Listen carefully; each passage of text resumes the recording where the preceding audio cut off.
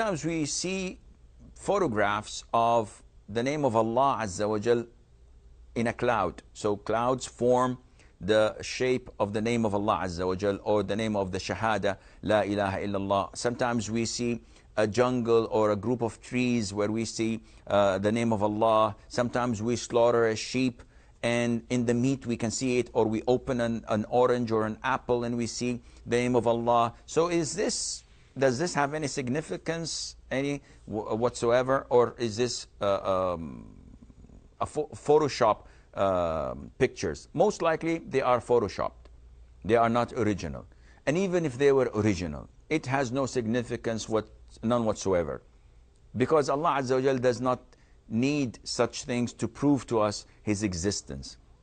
Imagine if people start spreading such pictures and saying, Allah, subhanallah, look how beautiful, how miraculous this is. And all of a sudden someone opens an orange and it says, Jesus Christ, the Son of Allah. Would you believe in Jesus Christ to be a Son of Allah? Son of God?